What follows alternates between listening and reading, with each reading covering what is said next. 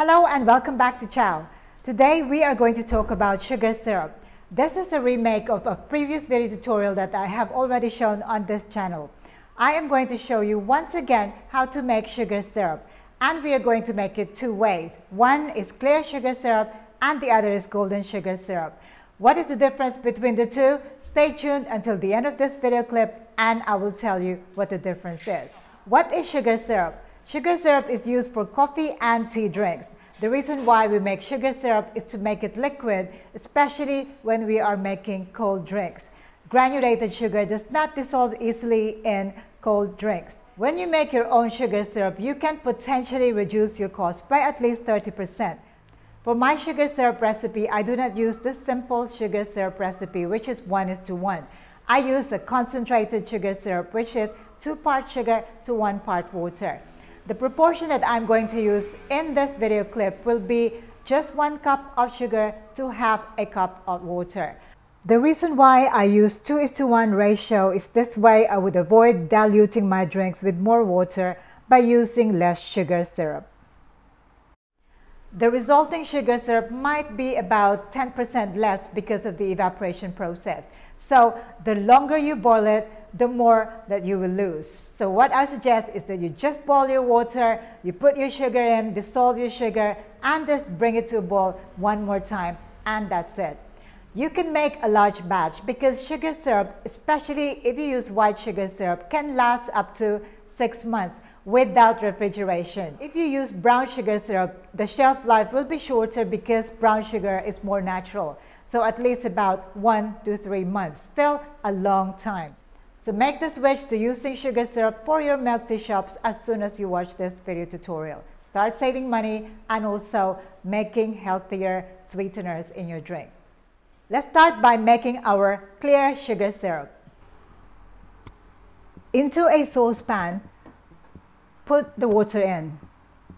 Turn on the heat and bring the water to a boil. If you're making a large batch, put the lid on so the water will boil faster. When the water starts to boil, put your sugar in. Stir to completely dissolve the sugar and bring the water to a boil one more time. Bringing the water to boil at this point will make sure that your sugar syrup will have a longer shelf life. After the water boils, turn off the heat, put the lid on, and let it cool down. Now let's make our concentrated golden sugar syrup. Now this process is a little bit more complicated because we have to start by caramelizing the sugar. For this process, we need our sugar, the water, but this time we are going to put some of the sugar first into the saucepan. Give it a shake to spread the sugar evenly onto the saucepan.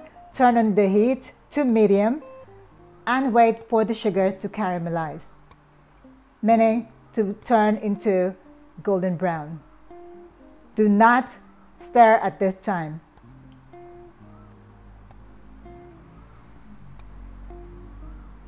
As you see the sugar starting to caramelize, add your water. Once again, do not stir at this time because you don't want your sugar crystallizing when it's done. Just let it boil and the sugar will dissolve eventually.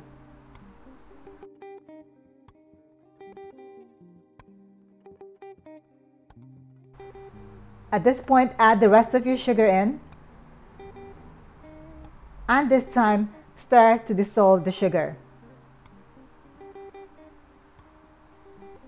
If you find some of the caramelized sugar are still lumpy, don't worry, just keep stirring and let it boil another time and the sugar will eventually dissolve. Once again, we are waiting for all the sugar to be dissolved and then we are going to bring it to a boil one more time to prolong the life of our sugar syrup.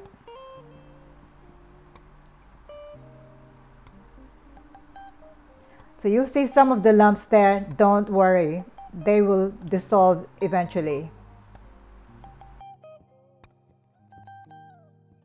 Once the sugar syrup has boiled one more time, turn off the heat, put the lid on, and let it cool down.